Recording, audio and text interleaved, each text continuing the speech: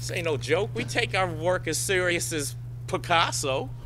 My name is Cuba. I moved to San Francisco permanently when I was 21. The mission was already saturated with graffiti, but gang-style graffiti.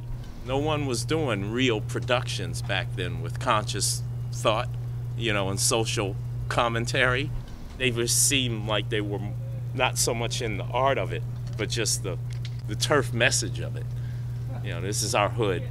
This is who we are. They didn't seem their main focus was style. So I came out here with full intent of getting a scene brewing. And back then, even if you considered yourself an artist, no one else did. You start out tagging, then you start doing bubble letter throw-ups, and then it evolved to, work like what you see up on the wall here. It's hard to manipulate a spray can, but you develop them like anything, the more you do it.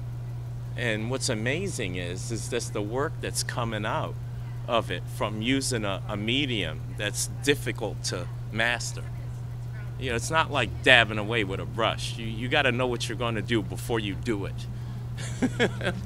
We can use these walls and get people to sponsor us by putting their logo on the painting, especially if it's in a high-profile place where, it's advertising. I mean, that's definitely an evolutionary move.